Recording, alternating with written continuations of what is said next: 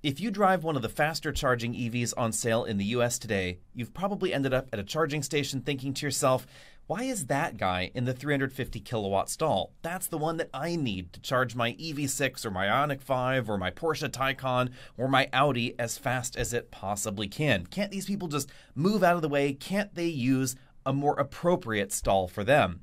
Well, turns out it's a little bit tricky because I know I was that guy. We spent a year in an EV6 and it charged really, really quickly. And I always thought to myself, why are these people camping out at the stations that they just don't belong in? Well, we just got our hands on a Blazer EV. We're going to have it for 2 years, and very self-righteously, when I first pulled into its first DC fast charging station, I scooted all the way over to a 150 kilowatt stall. I thought, I'm going to be a good guy, I'm going to do the right thing, and I'm going to occupy the station that's appropriate, or the charger that's appropriate for my EV. There's a problem though. The Blazer may top out at 150 kilowatts, that charger may top out at 150 kilowatts, but the Blazer can't actually get 150 kilowatts out of almost every 150 kilowatt station in the United States today. Let's talk about what goes on and why you might want to think twice about that dude next to you in that stall and why he might be in it. First, let's just roll the clip here. Here you can see I am at the EA station, clearly 150 kilowatt stall. This is our brand new Blazer EV. The battery state of charge started out at 9%. Right here it's around 26%. But as you can see, we're pulling in less than 1/3 of what this station says it is designed for. You will see this not just in the Blazer EV with the small battery pack, but every Equinox that's going to be on sale in the United States, as well as the Honda Prologue, because they all share the 85 kilowatt hour battery pack from General Motors. It's their new Ultium pack design. Now, we have to back up here a little bit because right now in the United States, we have sort of two camps for EVs, the 400 volt EVs and the 800 volt EVs, or as some people like to put them, the past and the future, because it does appear that most car manufacturers have said that higher voltage EVs are the way to go. And this is kind of why, although it's worth noting, the vast majority of EVs sold in the United States up to this point are actually 400 volt EVs, because that is everything that Tesla has ever sold except for the Cybertruck. 400 volts is not necessarily a problem as long as it's done right, and as long as you are connected to the appropriate DC fast charger. And that is where things start getting a little bit tricky. But let's get to the definitions here first. A 400 volt EV could theoretically have a voltage as low as around 200 some odd volts, although I don't know of any EV that's ever been built for the United States market in recent memory that has a voltage that low. Or it could have a charge voltage as high as 500 volts, nominal voltage around 450 volts or so. That would still be considered a 400 volt EV. And that's mainly because when the original agreed upon charging standards were created, most notably CCS, it topped out at 500 volts. It also topped out at a relatively slow 50 kilowatt charge rate, and that got bumped up a little bit to 62. And then, of course, came the modern class of CCS charging standards. They're different charging classes, and that's where we probably ought to go next. The CCS standard that we find most common in new deployments in the United States is either the HPC 150 or the HPC 350 standard. They're very, very similar. They support EVs from 200 volts on up to 920 volts, although there's a bit of negotiation there, and most of them will actually support a 1000 volt EV. The big difference is the amount of current that these stations can handle. The HPC 150 stations can theoretically, according to the standard, have a peak of 500 amps, but realistically 350 amps is what most manufacturers are actually producing out there. So they top out at 350 amps and they just hang on there. The HPC 350 stations that reach 350 kilowatts, they get there by hitting 500 amps. And they can do that relatively continuously as long as things don't get hot and they don't have to start getting derated. That's why the HPC 350 stations have things like the liquid-cooled handles and the liquid-cooled cables and all that sort of jazz going on. Now, the reason these stations handle such a wide variety of voltages is because different car manufacturers have different priorities when designing their vehicles. Some manufacturers choose relatively inexpensive components compared to the higher voltage counterparts. Generally speaking, the lower voltage assemblies and components are just less expensive just because they're more common. There aren't very many things out there that run on ultra high voltage DC in the consumer world, so those components tend to be a bit more expensive. And that's also why we seem to find them in more expensive vehicles. Hyundai and Kia are the exceptions, but here again is where the definitions are important, because there's actually no Hyundai or Kia vehicle that's 800 volt, despite their prominent advertising that they're 800 volt native. If we actually take a look at the specifications, the EV6 runs between 522 volts or 697 volts, depending on the battery pack that you get. And the new EV9, it actually has a lower voltage, 552 volts to 632 volts. And that's the big reason that the EV9 actually charges a little bit slower than the EV6. It all has to do with the voltage and the current realities, and the fact that it's basically a teeter-totter. Now, what on earth is an electric teeter-totter? Well, this is the best way I can think of to describe the relationship between voltage and current when we're talking about a given power figure. So, say for instance, a hairdryer at 1200 watts. You can deliver 1200 watts to that hairdryer by supplying it with 120 volts AC, just like a regular American power plug, and of course 10 amps. But you could also get there by powering it from a 10 volt source and giving it 120 amps. You're just going to need really thick conductors in order to power that hairdryer. Doesn't seem to make a whole lot of sense. But this relationship is infinitely variable. As you raise the voltage, you get to lower the current, or vice versa. And the same thing basically goes for the theoretical maximum power delivery of an EV charging station, with the exception that they have an upper limit on current. So when you get up to 350 amps in your DC fast charge station, the amount of power you can put out is directly linked to the voltage that you can do at that current. And the voltage in that situation is defined by the vehicle you have plugged into the station. So it's lovely that you could deliver 920 volts at 350 amps, but if the vehicle can't accept it, you're not going to get that out of the station. And that's where we now have to go back to the Ultium platform. The first crop of Ultium vehicles that we see on the road today and coming in the near future are mainly large vehicles, so full-size SUVs, full-size pickup trucks, relatively big electric SUVs.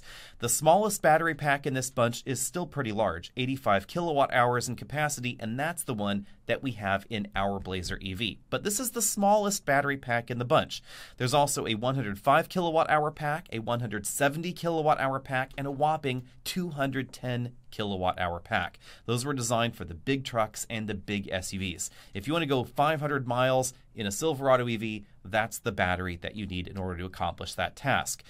The Ultium family was built around modularity, and each of these modules are common in the existing family of Ultium vehicles. They're all based on NMC chemistry batteries, 3.6 to 3.7 volts nominally per cell, and those cells are packaged in relatively large and tall modules. These are all long pouch cells, and each of these modules has a nominal voltage of 28.8 to maybe about 29.6 volts, somewhere in that range, although GM is a little bit cagey on all of the Ultium details.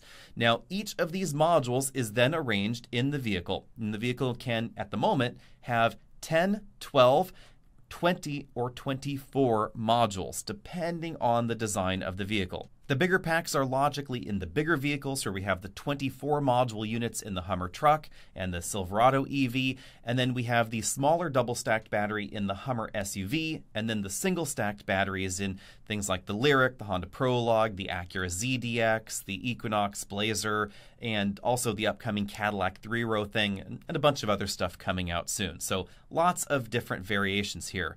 The problem is that the voltage in these modules is actually relatively low at under 30 volts per module. So a 10 module vehicle like the Blazer EV or the Equinox EV, you end up under 300 volts for the pack. Depending on which number you want to go with, the battery voltage in my Blazer EV is somewhere between 288 volts or 296 volts. So as far as a modern EV goes, that's actually quite low on the voltage scale. Things get better when we talk about the bigger battery packs. The 12 module pack gets somewhere around 345 to 355 volts, somewhere around there. And the double stacked pack that we find in the Hummer the Hummer truck and the Silverado EV, that's around 345 volts nominal, but because it can double stack those batteries and put them in series with one another, it can raise the voltage up to 690 volts. That's how it charges so fast at an Electrify America station. It also has the capability of charging pretty darn rapidly at something like a Tesla supercharger station because it can handle higher current as well. And this is unfortunately where the sad reality converges at the 150 kilowatt EA station. When we take a look at the nominal voltage of the pack in the Blazer, it's around 290 volts or so. Based on the average lithium ion discharge curve, when the battery is at an indicated 1 to 2% state of charge, the battery voltage is maybe going to be around 250 volts, or the charge voltage probably is actually going to be around 250 volts. At the 350 amp current limit on the HPC 150 stations that we see out there right now, you're looking at around 87 to 90 kilowatts. Not a particularly speedy charge rate. Plugged into a 350 kilowatt station, we actually hit 155 kilowatts on a regular basis last time we road tripped the Blazer. But on the 150 kilowatt stations, it takes an awful lot longer. How much longer, you might be wondering? Well, in our testing, to go from 10% to 80%, it took a whopping 28 minutes longer than it did at a 350 kilowatt station, which is already about 45 minutes. So it really drags out that DC fast charge time by a considerable amount. And that's why these people are there at the 350 kilowatt stations. When we were taking a look at this charge curve at a 150 kilowatt station, our peak was at 101 kilowatts. That was as fast as we could ever charge on the 150 kilowatt station. And that was somewhere around 63 to 65% state of charge. At that point in time, the charge curve was identical to a 350 kilowatt station. So if I was a real nice guy, I could plug into the 350 kilowatt station. Once I hit about 65% battery, I could then move over to a 150 kilowatt station and then complete the charge, because at that point, the 350 kilowatt station is not going to be any faster. Although, at that point in time, it's really only about 10 or so more minutes until you've really hit the dragged end of that charge curve, and why bother moving? Now, you might be thinking to yourself, what other EVs are affected by this particular problem? The answer is, honestly, not too many. Because even though a lot of modern Teslas, especially the ones with the smaller battery packs, the LFP packs, even though they have relatively low voltages for a modern EV, they're considerably higher than the Blazer EV's pack. Also, something like the BZ4X from Toyota. It has a nominal voltage of around 355 volts. Not every manufacturer gives complete specifications on pack voltage, but it's safe to say that the Ultium family of vehicles with this 10-module pack, they're actually kind of unique in the United States. And based on their really low pricing, I expect them to be oddly popular as well. Now, current limiting and the issues around current limiting are not unique to this particular battery. This is exactly why we've seen the craze of people putting wet towels on the Tesla handles. If those vehicles could charge at higher voltages and lower current levels, you'd see less resistance, you'd see less heat created, and therefore you wouldn't have the need for those towels on the handles. And that's kind of why we see the direction towards higher voltage charging. Tesla sees this, and that's why we have the V4 stations designed really for the Cybertruck and its higher charging capability. The Cybertruck has a higher nominal voltage because it can do the same thing as the Hummer EV and the Hummer truck and the Silverado, where it can uncouple that pack, connect it in series for higher voltage charging. And then it decouples the pack, puts it back into parallel so that we can operate its motors at the relatively lower voltage that we find natively in the Cybertruck. The reason for the dual voltage pack setup in the Cybertruck is that way it can charge at older supercharging stations without a problem. The other solution to this, of course, is simply raising the voltage. And that's what we find in the Hyundai, Kia, and Genesis EVs, also certain Audi vehicles, and all the Porsche EVs we've seen so far. Because those battery packs don't have a capability to split the pack serial parallel and charge at a lower voltage. Instead, they have to use a separate circuit to buck the voltage up to whatever charge voltage is required. And the Porsche and the Audi, they're more expensive, so they can afford a dedicated onboard voltage converter that can operate up to about 150 kilowatts. Definitely pretty handy there. The Hyundai and the Kia vehicles, they're targeting a much lower price point. So they actually use the rear electric motor and some specialized circuitry on board to act as a voltage booster. And the downside to that is that the Tesla supercharger network just doesn't like that arrangement very much. It's not very compatible with them, so they do have a relatively low charge rate on existing Magic stock stations.